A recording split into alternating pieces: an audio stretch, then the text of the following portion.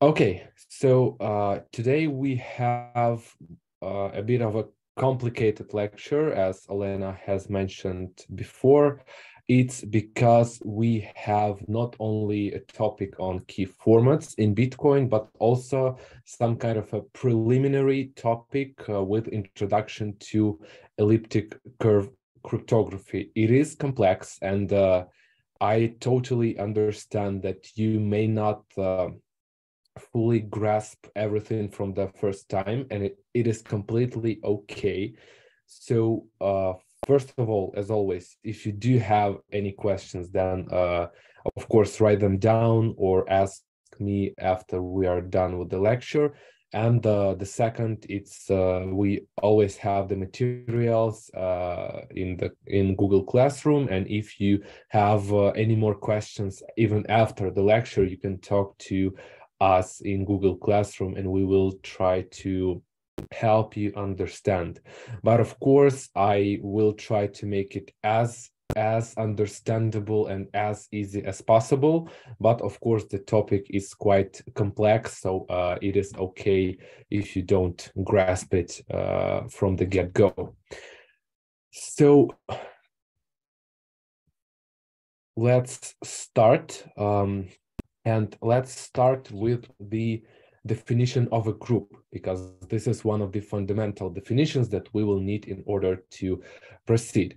So there is such a branch in mathematics which is called abstract algebra or modern algebra. Among other things that abstract algebra studies, it includes groups, rings, and fields. They are kind of similar, and we will not talk too much about the differences between them and so on, because we are here quite limited on time, and we are not really to teach you about algebra, but about decentralized technologies.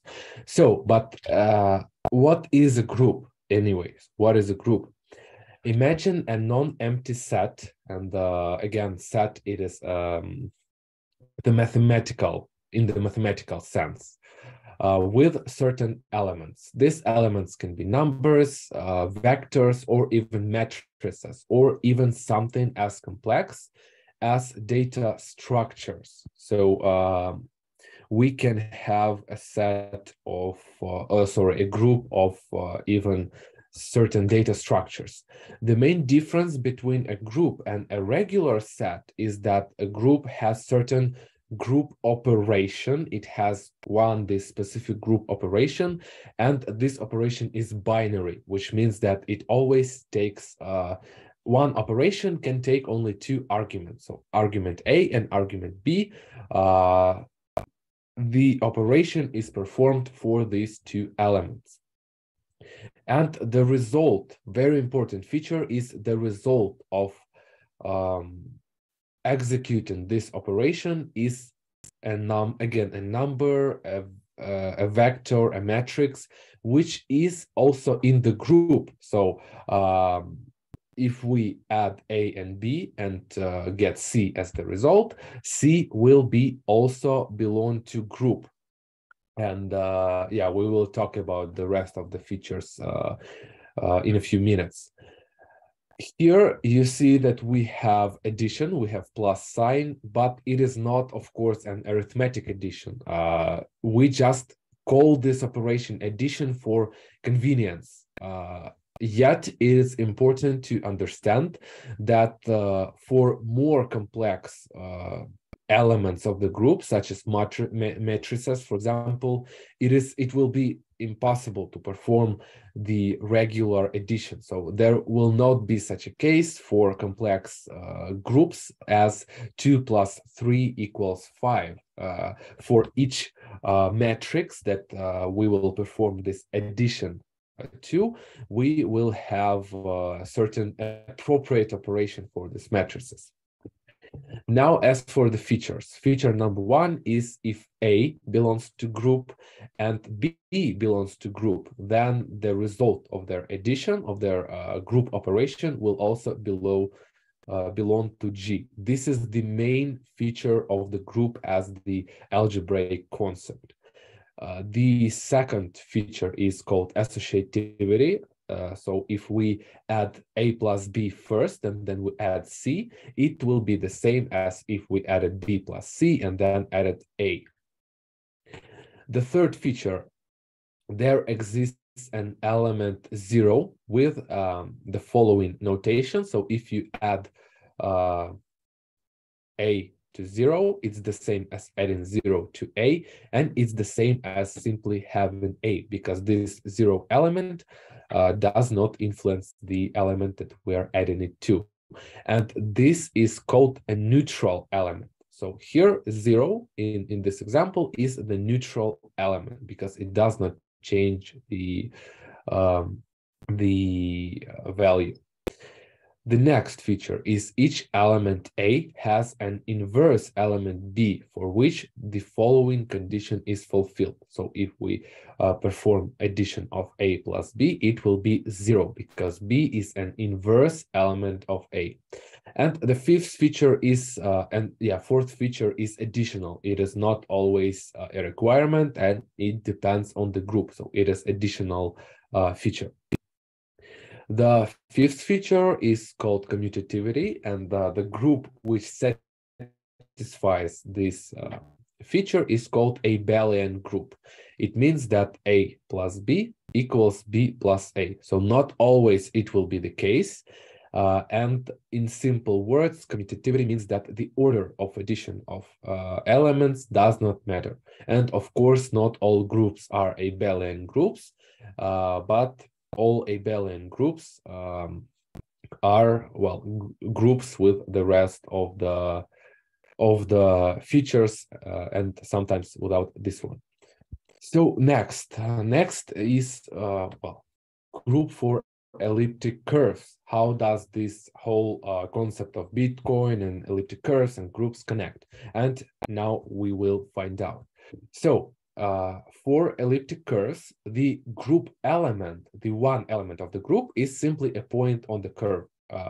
Usually points are represented with Descartes coordinates in the Descartes coordinate system and have two coordinates, x and y. So just on a regular Descartes coordinates system, we have a point with x and y coordinates, but it is not always the case, and sometimes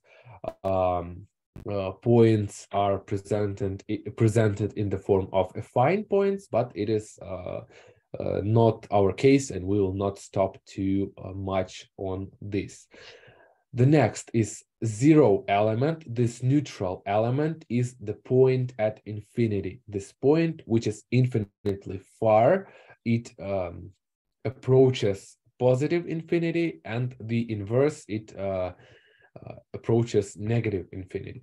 The reverse point, the reverse element of a specific point is symmetrical for the x-axis. So it will be more clear on the graph, but you can imagine that the top of the curve is inverted relatively to the bottom of the curve. So we can fold it like a piece of paper and they will match perfectly.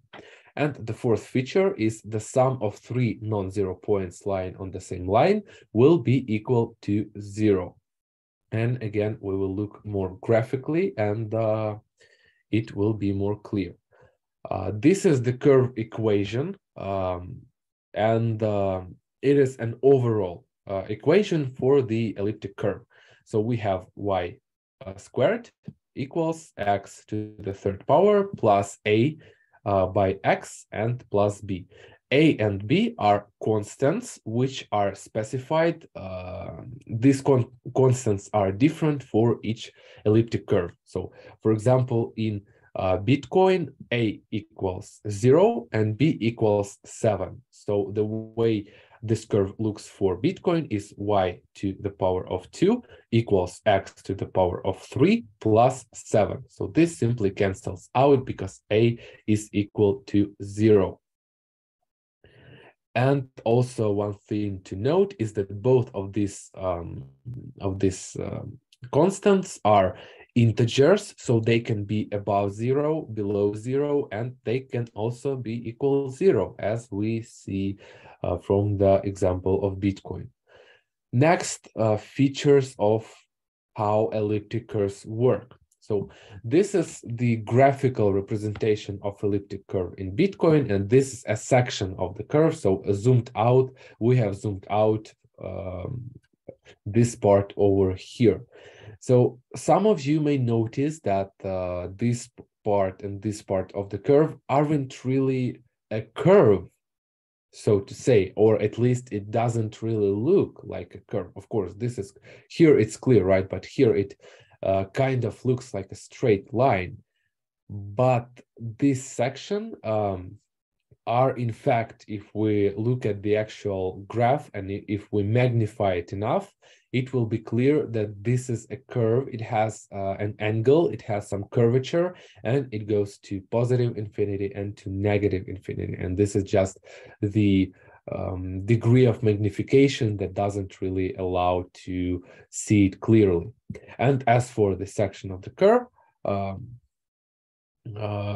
in reality, the points that we are using in the real life calculations do not they are very big numbers. So they are located not close to the center of the coordinate system, not here, not here, not here, but these numbers are very, very big. So they are far away towards the infinity. So way out of the scope of this, and even this, they go way, way, way beyond of these numbers because, well, we will explain why, but in a nutshell, because it makes it more secure from logarithmic attacks. And but for more simplicity and for a more illustrative purpose, we will choose points that are close to here. So it looks more clear how are lines drawn, how the points correspond, where does the third point appear, and so on. So just so you understand that we are only showing it for illustrative purposes. Now let's look at two very important processes, the sum of 2 points and the doubling of 2 points. The first method that we are going to look at is the graphical, not algebraic, but rather geometric approach to solving this problem. So let's first look at the sum, at the addition of 2 points. So we have point A1 on the curve, and we have point A2 on the curve. As we remember from the features of elliptic curves, adding this curve, drawing a line through these 2 points will produce a third point, which is located on the curve, which means that this third point also belongs to the group. This curve is our group, in fact. So once we have drawn a line, we get a third point. And unless, of course, this line is drawn perpendicularly, there will be a third point. And the result of this geometric addition will be the point which is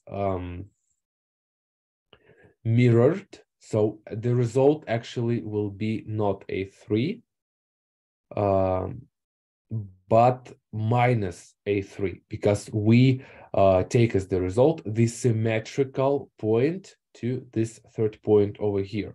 So we take point 1, take point 2, draw the line, get point 3, and then take the inverted, the symmetrical point on the,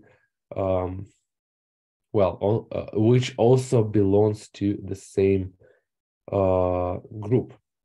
Now, as for doubling the points, obviously, when you are adding the point to itself, there is no second point anywhere on the curve, right? So we have only one point over here, and there's nothing we can do to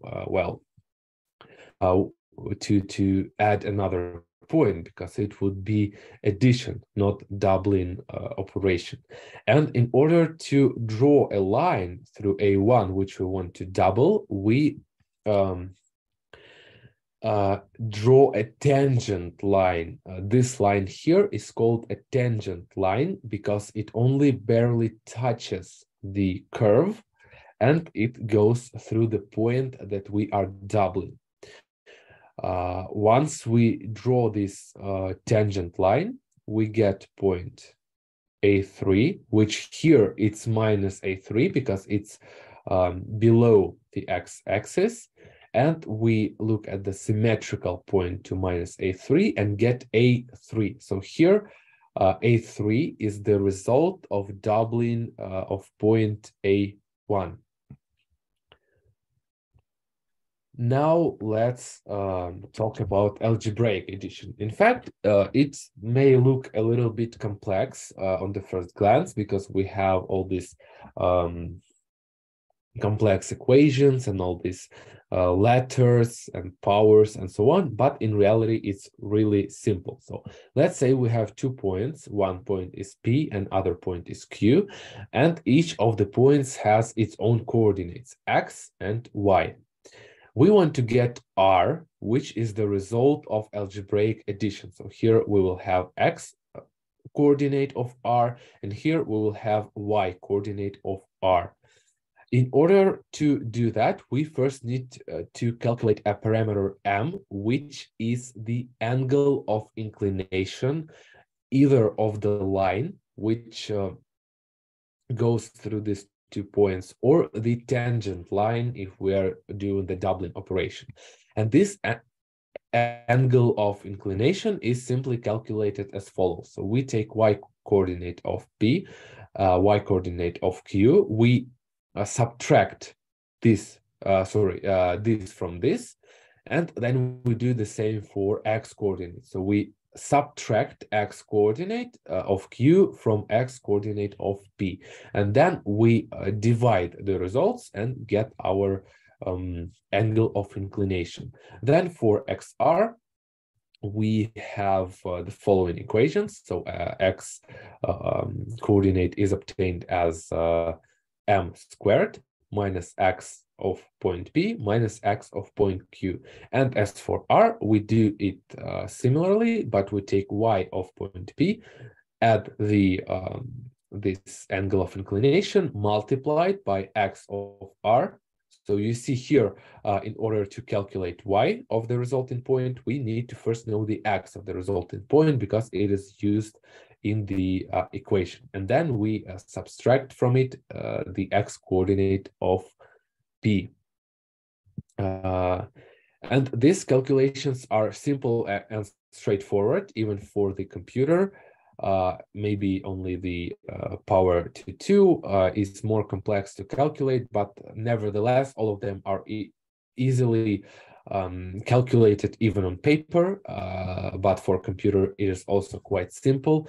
But you have to remember that in practice, the initial coordinates, this X of P, Y of P, and X of Q, Y of Q are very, very, very big numbers. And it will not, sometimes it will be simply impossible to calculate this on paper just because of how big the numbers will be. But for computers, it is still relatively easy operation, which can be performed in mere milliseconds, even if you are using a mobile device, for example. These operations are a breeze for modern CPUs. Now, as for algebraic doubling, the process goes more or less the same, but the equations are different. So to get X coordinate of the doubled point, we again take this angle of inclination, but here angle of inclination is marked as lambda, and it is the inclination of the tangent line that we draw through our point.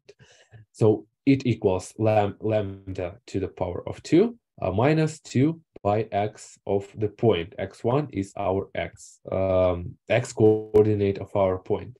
And what hides behind this lambda is actually this function, this part of the equation over here. So 3 by x1 squared plus a, and again a is our constant here, by 2 of y coordinate, and minus 2 by x1. As for the y coordinate, again we have the lambda multiplied by x of the original point, but here we also subtract the value that we have calculated on the previous step, and then it goes the same. We open up this lambda, do the calculations, and obtain the result. So pretty straightforward and pretty self-explanatory once you go through it step by step. Another important and interesting operation which is used in elliptic curve cryptography is called scalar multiplication. So as you have already understood, we can perform operations on several elements of the groups. And one of such operations is adding the point to itself many times. So here, for example, we add point P to itself, to itself, to itself, n times. And for the sake of the notation brevity, we denote this process by simply multiplying a point by a certain number, let's say n. So here the notation n by p means that we add p to itself n times, nothing more, nothing less. And this whole thing presents the scalar multiplication. Of course, you need to understand the limitations. So it's impossible to add point to itself 0 times. It's impossible to add point to itself -1 times or -5 times, but add it to itself, I don't know, 25 times is not a problem. And it is what this scalar multiplication does. In reality, this number n can be an extremely big number, and computers can perform such a calculation quite fast, even without any optimizations. But in order to make it even faster, this process can be optimized by not simply doing the addition over and over, but so to say, folding this process into a series of doubling operations. So instead of having this algebraic addition for the point with itself, we just do the doubling, and the remaining part of operations is done via addition. So here, for example, we can substitute p plus p with doubling of p, and then just do the addition of p. So we have one doubling and one addition, which is faster and more convenient for computers to calculate, because, well, it's easier for them. Okay, next we have the question of discrete logarithm in the group of elliptic curve points. So here we have the notation of Q equals scalar multiplication of P. So Q is the resulting point of performing this group operation, and P is the point which was simply added to itself n times in order to obtain a certain point Q. The search for a discrete logarithm solves the problem of finding such n. So it is the task which aims at finding n by knowing only Q. It is a well-known math problem, and the reason why it is a problem is because for a very big n, this poses a real calculational issue, because computers will take a lot of, like really a lot of time to calculate it when n is really a big number. And since it is not a regular arithmetics, we cannot simply divide Q by P and receive n. So such rules don't apply here. And what we really have to do is to brute force our way through the problem by doing this for an practically infinite amount of time, considering how large the n can actually be. And you will have to brute force through every single value and check whether it produces the right result or not. So, of course, there are certain algorithms that are more effective or less effective for solving this problem, but still it is brute force one way or another. It's not like there's some genius algorithm which would solve this discrete logarithm problem. And this is why it is called a problem. And the whole security of elliptic curve algorithms is based on this very feature, since unless you know the secret value n, you cannot, for example, generate a digital signature on someone's behalf, and you cannot know this number unless it was compromised or you are the one who keeps this secret on your premises. Now, we are almost done with the elliptic cryptography for today, so bear with me for literally 2 more slides and we will be done with this, and we will move to keys in Bitcoin. So another important term that you need to know is group order. And group order is the number of points in a group, simply the number of points in a group. So how many points in the group is represented by the group order. Also, there's a term which is called the base point, and by using this point, the coordinates of which are known to everyone, you can perform a scalar multiplication with this point and receive almost all elements of the group. Not all, but almost all of them.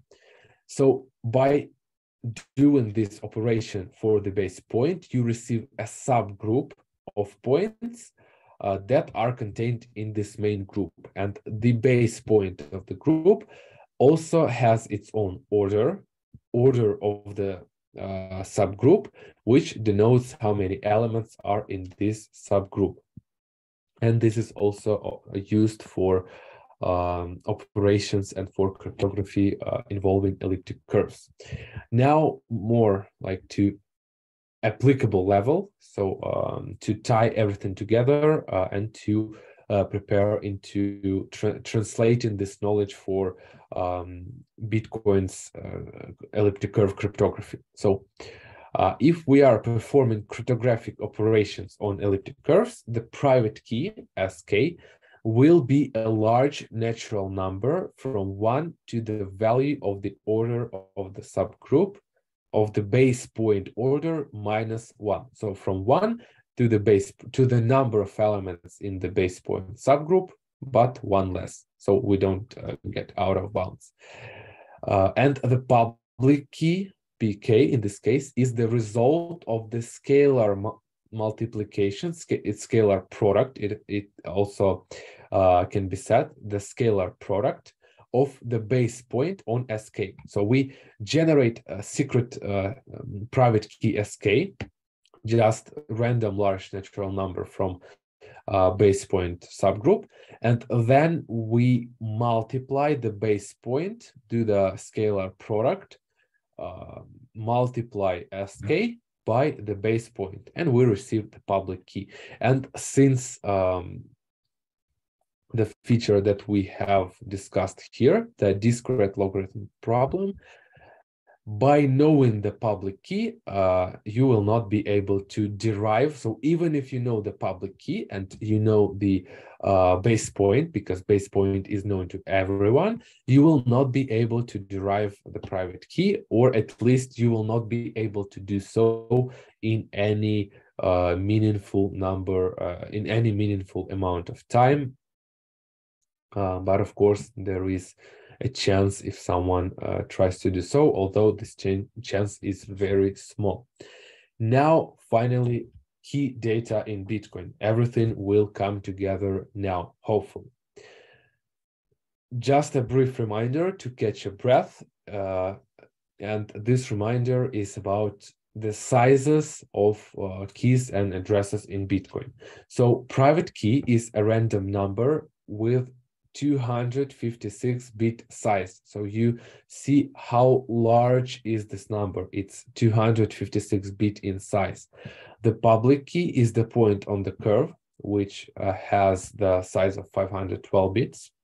And address is the hash value of the public key, 160-bit, because RIPE-MD 160. And I believe you do remember that from previous lectures, because we have dedicated quite some time to the process of this whole generation and how to obtain private address having the private key.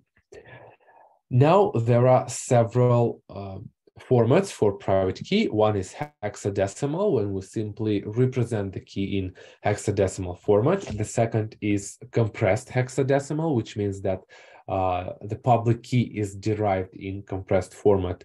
The next is wallet import format, and this is a special format which is used, as you may have guessed it, in wallets.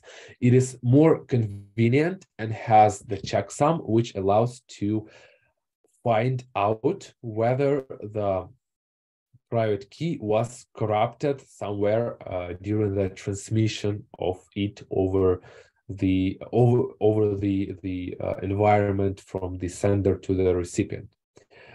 The next is a wallet import format, but compressed. It's the same as hex compressed, but for wallet import format.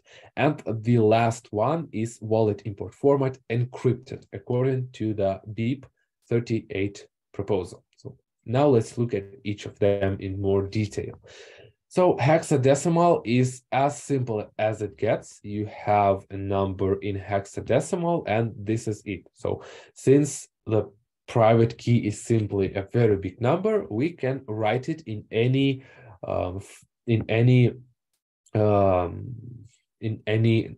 numerical system we want. We can write it in binary, we can write it in decimal, we can write it in octodecimal, hexadecimal, and so on. Here, hexadecimal was chosen, and it has numbers from 0 through 9 and letters A, B, C, D, E, F. So you see it here. They all are present here, and it is used to obtain a simple uncompressed public key. So if you see a private key like that, it means that you will be deriving a simple uncompressed public key.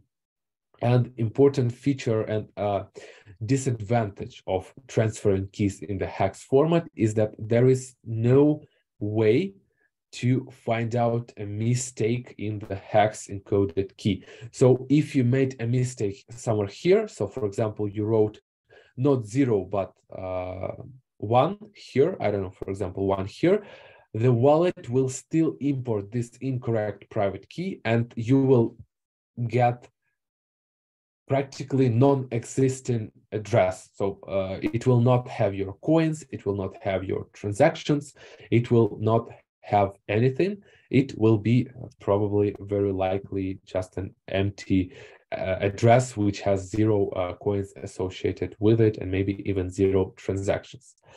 Hex compressed is still hexadecimal format, and it is used as a way to generate compressed public keys. In fact, the private key remains of the same length, and it even becomes 1 byte larger because we have this byte here. And this prefix byte is used to distinguish the uncompressed private key from hex compressed private key. And we will look at the compression part a little bit later, but so far what you need to know is that hex compressed format has this 0-1 prefix at the beginning. Now, as for the wallet import format, it is used for easy transfer of the private key, because you see it uses different encoding. So here we have base 58 check, which is used for encoding instead of hexadecimal. It has a different version byte. So when we are passing this wallet import format private key, it will have a different version byte so that other participants of the network can understand what to do with that. And it has prefix 5, which denotes that whatever comes after the 5 is the wallet import format.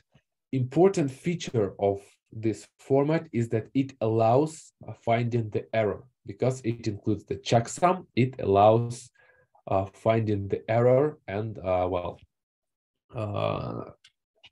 fixing the error or requesting the private key once again to import your private key, not corrupted or not someone else's. Wallet import format can also be compressed, and it is used for convenient transfer of compressed private key, from which we derive the compressed public key. So you see the again, a private key is not really compressed per se. It's just denotes that it will carry a compressed public key.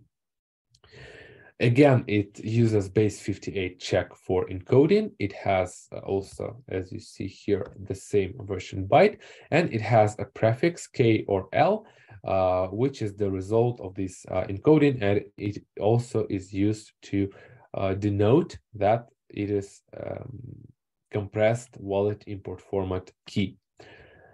Private key can also be encrypted, and this is used to store it, for example, somewhere, to back it up, to pass it over the unprotected channel of communication, and for other cases when you are concerned about your private key not being disclosed in an open form to anyone.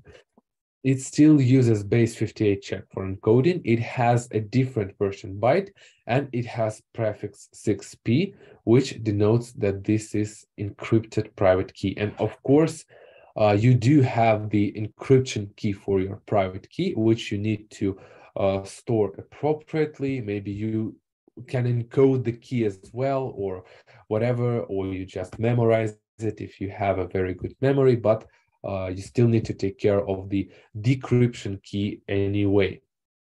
Here is the example of an encrypted private key. So here is the original one. It is wallet import format private key. This is the passphrase. This can be a passphrase, a password, whatever. So this is a string from which you derive the encryption key. And once you encrypt the private key, you get the encrypted key with this prefix at the start and a completely different value since, well, it is encrypted. Now let's look at the example of the public key. A public key in Bitcoin is as simple as it gets. It is just two coordinates of the point concatenated together. So you see here we have, let's say that our public key is K. It has coordinates X and Y. This is the X coordinate, this is the Y coordinate, and we simply smoosh them together and we get this this key over here. So this is like, this line break doesn't mean that they are separated. They are on one line. There is no delimiter, no line break, no comma, nothing. They are simply concatenated together. And this is how our key would, our point would, our public key point would have looked on the curve itself. So we have X is 2 and Y is 4, and this would be the public key, the resulting public key, which we have received by first generating the private key and then performing the scalar multiplication operation. Now, as for the public key compression, so here again we have a public key in the form of a point on a curve. We have X and we have Y. Uncompressed public key will have the prefix 0, 4, and these 2 points concatenated together. But for the compressed public key, we have basically we need to keep only one coordinate, and this coordinate is X. So we can basically delete this y coordinate, and we don't really have to carry this coordinate because they are symmetric anyway. So we only need to know x. And in order to understand for whoever sees this key, to understand, so where is y? How do I get the y coordinate? We have a different prefix. So if y is more than 0, this prefix will be 0, 2. And then we have the x key and nothing else. But if y is less than 0, we have 0, 3 prefix, and then again x coordinate and nothing else. It is as it is. So let's say we have this public key here. We have only x coordinate, and by looking at this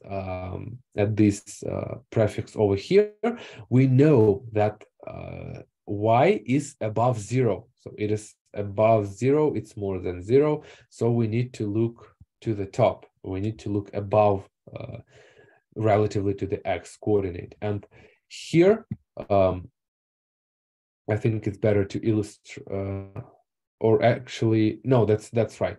So we have the point P here, and we have the x coordinate. So let's say we don't have this point yet. We have only x coordinate, which is 2, and we have the prefix O2, which stands y is more than 0. So by having this knowledge, we simply go to the top until we meet the curve. So until we encounter the curve, we just go up, up, up, up. And the moment we encounter the curve, we know that this is where the y coordinate of this point is. And then we had x at the beginning, we had this marker at the beginning of the key, and we have just obtained the y coordinate. And if we remember that both x and y coordinates are extremely large numbers, then you are saving up a lot of space. So just look here, you are saving twice as much space, and instead of passing this whole string for the public key, you are passing only an x coordinate and only a small prefix at the beginning, which cannot even be compared to the whole, to passing the whole coordinate of y. And if we had prefix here 0, 3, it would mean that we need to go to the bottom. So we are going below the x-axis, and we go down, down, down until we meet the curve, which is somewhere right here. So we will get the y coordinate, which is somewhere around -4, which is not really at -4, but well, somewhere close to -4. And this is how the public key compression works in Bitcoin. Since in reality, public keys are rarely used in Bitcoin for sending payments or passing over to receive coins, etc., and instead addresses are used, public keys have basically only 2 formats. First is hex, and the second is hex compressed. And simply for hexadecimal format, it's prefix 04, and this whole big string that we have that we obtain by concatenating the coordinates. And then compressed, as we have already learned, is that we have O2, we have O3. So again, O2 if y is larger than 0, and O3 if y is smaller than 0. And we have only the x coordinate, and the y coordinate is derived based on this prefix.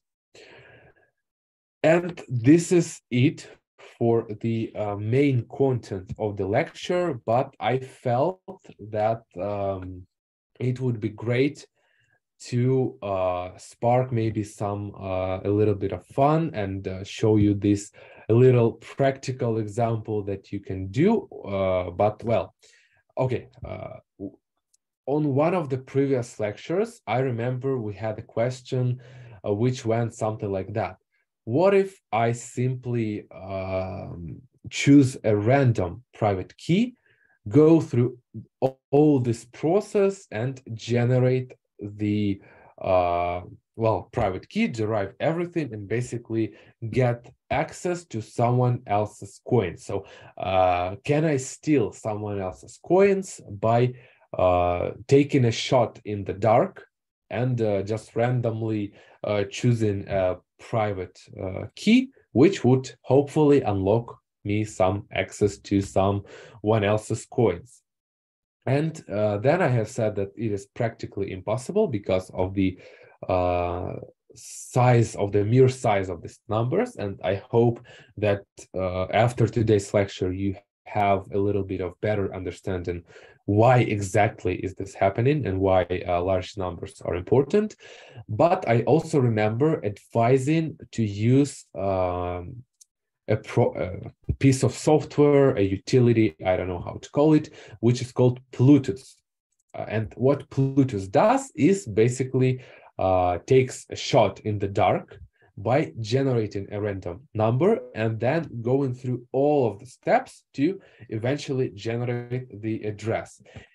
Interesting thing is that generated address is then checked against a database. And this database is simply a text file which contains addresses with non-zero balance. And this text file is stored together with the program. And of course, to obtain this list of addresses with non-zero amount of coins, you simply need to parse it from some blockchain explorer. So once you have the list, you start brute force. You generate the random number, then you generate, and this random number is your private key. Then you generate the public key. Then you generate address and check it to the correspondence with the one that has coins. If your private key that you have generated randomly has corresponded to an address which has coins on the network, then congratulations, you have stolen someone else's money. But I decided to go further and to make an experiment just for you. I have rented a cloud machine with one full CPU, not virtual CPU, one full proper CPU, 4 gigabytes of RAM, just in case. And I have started Plutus this morning, somewhere around like 9 a.m. and it was working up to this very moment. And when I checked it right before the lecture, there was nothing. So it has worked for the full day and it has found nothing. So you can imagine it was working for like 10 hours already and zero results. So all of these addresses that you are seeing here are valid, really valid addresses, and they are generated, they are properly generated by going through all of the steps of the process, but they have zero coins. So you haven't achieved anything and you haven't stolen anyone else's money. And this just proves how unlikely it is that simply by trying out random numbers and trying out random private keys, you will be able to steal someone else's coins. If I'm not mistaken right now, the total number of addresses that can be in Bitcoin is 2 to the power of 160. And considering that on average, one address is generated every 0.002 seconds, you can calculate that it will take billions, literally, I did some calculations, it will take billions of years to do this brute forcing for every single address in Bitcoin. And of course, there are a few caveats here. The first is that the more threads you have, the faster you will be able to brute force. For example, my cloud machine was able to, Plutus was able to capture 2 threads. So it was actually not 0.002 seconds, but 0.001 seconds per one address. But still, it was taking a lot of time. The second caveat is that, of course, CPUs are not the most efficient for such specific operations, and this software is not tailored for making GPU optimized computations. It just uses CPU. And the third caveat is that you still rely on the database, so you need to always have the relevant database, and the one I have been using is from, I believe, November of the previous year. I wasn't feeling like parsing a new database, so I just used the one they have provided. So it is likely that even if one of them had coins, they would have been already spent by this moment. But if you really want to prove a point and to steal someone else's Bitcoins by brute forcing random private keys, I invite you to do so, but consider the things I have said. So the first is do it optimized for GPU. Second is do solve the problem with the database, and well, the third is well, at least solve these two problems, and it would already be pretty nice to see the result, and maybe you could even become a millionaire by doing so. But this is the end for today, and now is a good time for questions. So if you have any, let's discuss them right now.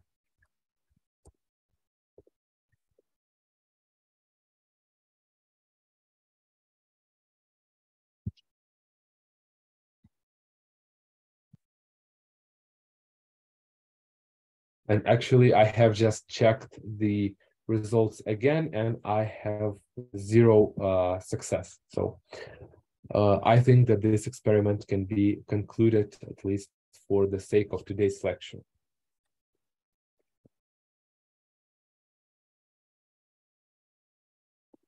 So, yep, I see a question from Dan. Dan, please go ahead. It's a little bit on another theme. How public address and public key and address is different. For some reason, I always thought that Bitcoin address is public key.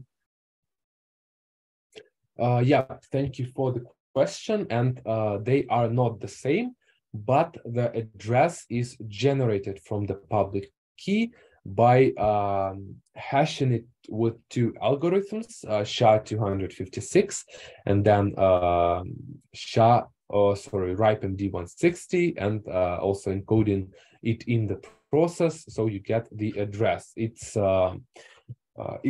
derived from the public key, but it is not equal to the public key, and among other reasons, it is done to protect the actual public key from being disclosed, because in theory, it can pose some vulnerability and allow the attacker to reverse and somehow get the private key. So. Okay, thank you. Yep, thank you for the question. Any more questions?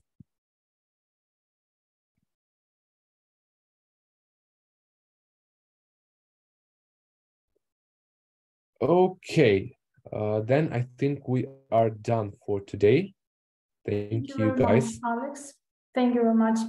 It's not a simple topic, but it's a very good job.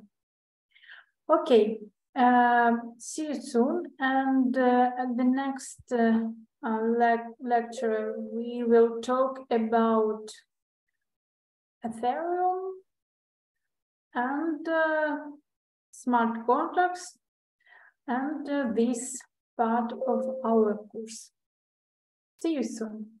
Goodbye. Yep, thank you, everyone. Bye-bye. Bye-bye.